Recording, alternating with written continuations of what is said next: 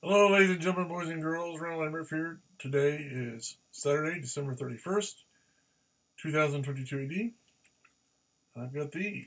And I've got 1, 2, 3, 4. So I got 4 sets of stuff to attach it. I'm just going to pull one of these out to show you what they look like. See if we get that in focus. I'm hoping that's going to get in focus here real quick. Well, maybe. Yeah, come on.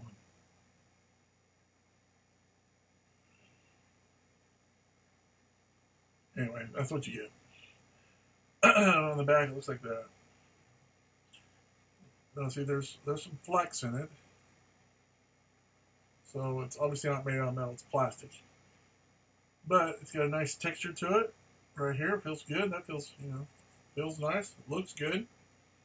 And then, like I said, if you're going to attach it to your AR-15, you've got all these screws and attachments. Plus, each one bag comes with an Allen wrench. And like I said, you get 4 of these. So, and of course, the instruction manual.